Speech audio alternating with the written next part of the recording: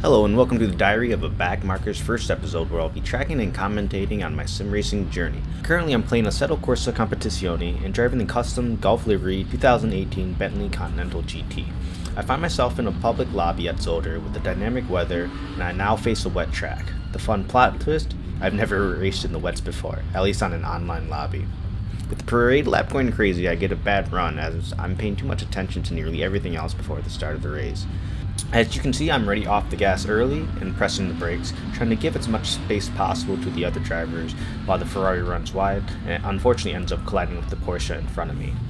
The M6 probably hits a puddle or with cold tire ends up hitting the Ferrari in front of me, and luckily I managed to brake. Even though I've lost my position, I'm still on track and doing my best to see the brake points through the rain. Coming up, we hit the Klein chicane, and this is my favorite part of Zolder, as the Bentley doesn't get unsettled over the curves, and so I'm able to brute force my way through. Luckily, I'm also able to avoid the wreckage in front of me and head down to the next set of chicanes. Already I'm seeing that I'm gaining time off the M6 in the second sector, and take note of this to see if this is a pattern.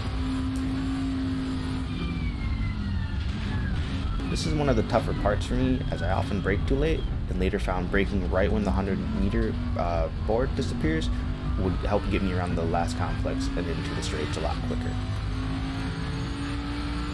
And with the M6 running wide, I knew I'd gain more time and hopefully didn't crash at the first turn, which has always caused me so much trouble. Unfortunately, I hit the curbs, unsettling the car for a bit while I exit turn 1, but at the same time it doesn't disrupt the Bentley too much, so I don't really go off the track and I don't lose that much time. As we exit turn 2, the M6 and I let the left wheels drop from the track and we both shoot across. Thankfully, we're both able to save it and not cause an incident on either of our part.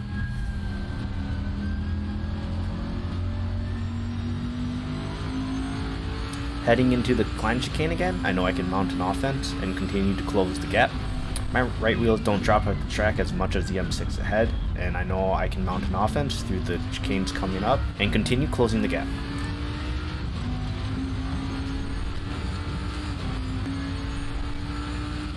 I still make note of giving the M6 room, since I don't want to lose my position or cause a wreck.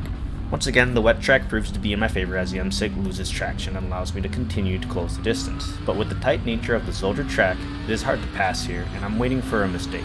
And luckily that mistake happens.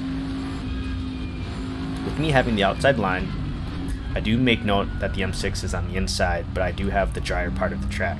So I do have more traction on the track and I'm able to cut to the inside and hit the apex better and get a better run.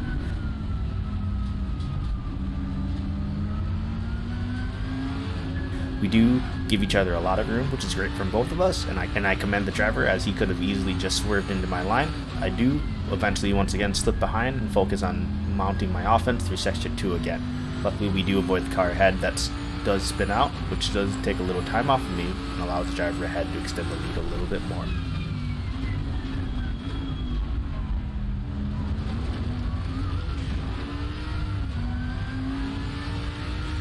The M6 finally makes a big enough of a mistake that I'm comfortable capitalizing on and promptly take the position from the driver.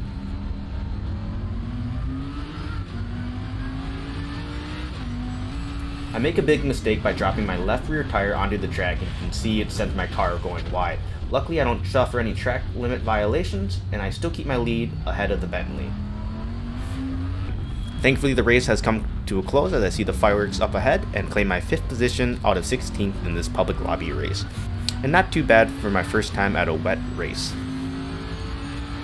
So this has been my very first episode of Diary of a Backmarker. Please leave a comment or any suggestions of what you'd like to see in a future episode. So to keep track of my progress, the track today was Zolder. I started in 8th position out of 16th and I finished in 5th. The fastest lap of my race was a 1 minute 38.371. And thank you very much for watching the video. Have a nice day and hope to see you in the public online lobbies.